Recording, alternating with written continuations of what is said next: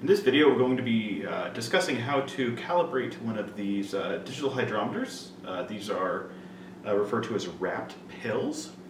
Rapt Pill, apparently you can't get them in the United States right now, so you have to order them via AliExpress or something like that. In order to calibrate these you need at least one liquid that you know the specific gravity of, and then if you want to do an advanced calibration you need to have a second liquid to do the second calibration point in. So for our two liquids I have a thing of star sand, which I measured the specific gravity of right now. It's 1.000.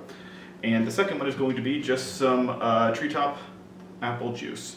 So we're going to go ahead and begin our calibration process. So do an advanced calibration.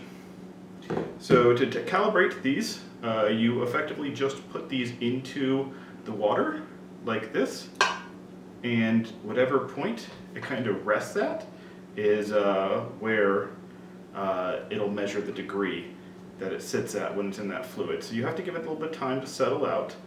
So we're going to let this go while it's settling out and come back in a couple minutes to see where it measured that point at. So once your pill has registered an angle that it's approximately at, ours is about 35.9 degrees. You can go ahead and press the Calibrate button on your app, and that'll allow you to go through and calibrate one point, and then the advanced calibration procedure allows you to calibrate a second point. We know this juice is 1.050, but we're going to go ahead and measure the gravity anyway because it doesn't hurt to do that. So we're going to go ahead and scroll down here to our second point and sanitize this over here, the second fermenter, and fill it up with our juice. And then we're going to go ahead and measure that second point. So it'll be just a second. As predicted, our hydrometer is measuring this juice at 1.050. So we're going to go ahead and put our Rapt Pill into this second vat of juice. And we're going to let it settle out to a degree, and then we're going to go ahead and calibrate it. So it looks like this is settled out to just under 65 degrees, so 64.78 degrees.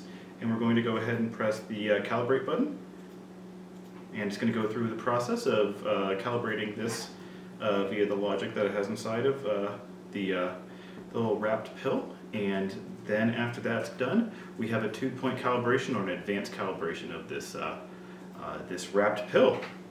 And this will allow us to use this pill, use this device while we're fermenting to measure a specific gravity and temperature while we're in the process of going through an active fermentation, which will be really quite cool to see. I'm a big fan of getting a bunch of data for things, so this is right up my alley. So that's it for doing a calibration of this this Rapt Pill.